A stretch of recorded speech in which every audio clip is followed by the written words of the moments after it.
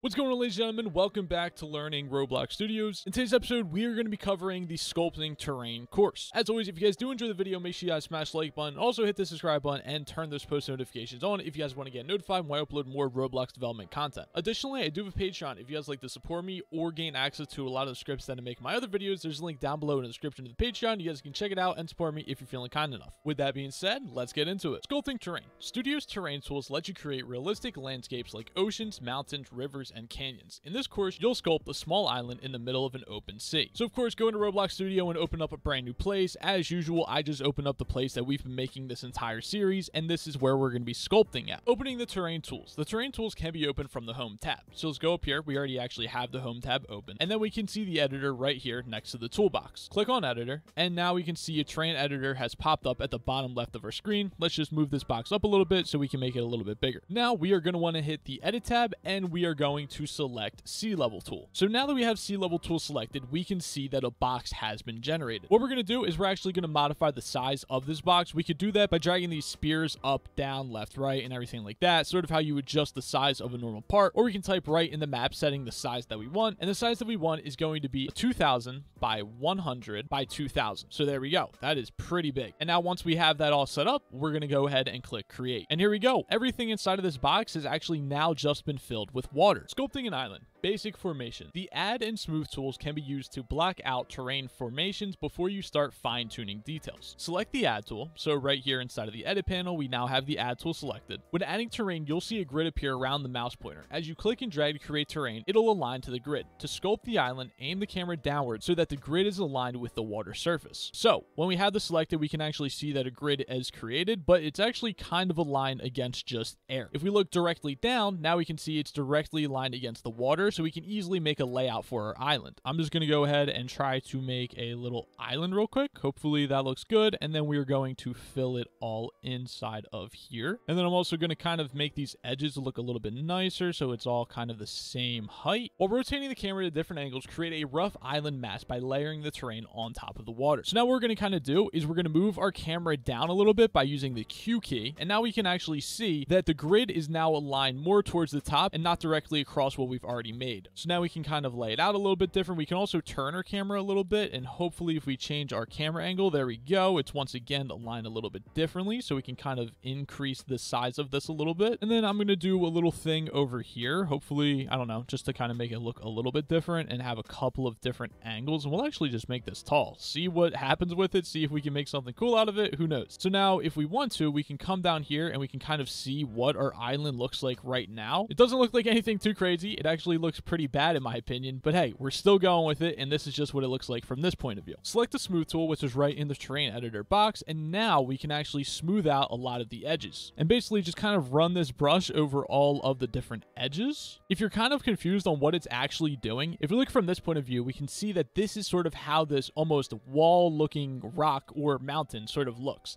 Let's go ahead and hit this sort of bottom part with the smooth, and then when we move the smooth around, we can sort of see that it literally becomes a little bit smoother, and the edges and everything like that are way less jagged. So we can look at this exact thing again, and we can see there's a large difference. Originally, it was kind of like just a box almost, where it was like a straight line down. Now the ground down here and this mountain are much smoother, and they kind of meet up in the middle, and they come together rather than just being sharp edges, which don't ever actually meet up. So we can continue to play with this a little bit, just kind of drag it around different places. It makes everything look a little bit better. It makes it look like things are actually connecting correctly and meant to be connected. It makes them look a lot less like they are kind of just placed there in straight lines and everything like that. It kind of makes them look like they should be connected together, and they're connected together nicely. So I don't think that was perfect, but I still think it's decent, and it gets the point across. Painting terrain. To create a more natural looking island, you can use the paint tool to form sandy beaches. So select the paint tool and click on the sand material. Drag the brush around the edges of the island where the land meets the water. So we have the sand material selected, and wow, just like that, we can easily drag this brush all around where the island meets the water. And there we go. We just outlined our entire island with the sand material. Customizing the appearance. Each terrain material has a default color, but these can be customized to fit a specific theme like an Arctic wasteland or desert. You can also enable decorations such as moving grass. In the Explorer window, select the terrain object. So we're going to go into the Explorer, click Workplace, and then we have the terrain object. And then in the properties, we are going to look for material colors. And then we can click this to expand. And now we can actually modify how all of these different materials, what the color color of them will actually be. So for instance, by default, the two materials that we're using right now is grass, which is all of this stuff right here, and then we also have sand as well. So if we change the grass to say something from this green, we could change it to like red. Now it looks a little bit different and it looks very pink. We could also change it to a bunch of different colors and it looks pretty cool. I'm not gonna lie. I'm just gonna go ahead and change this to like a crazy vibrant looking blue, and then we can also modify the sand as well, which is down here. That's pretty good. So I like it like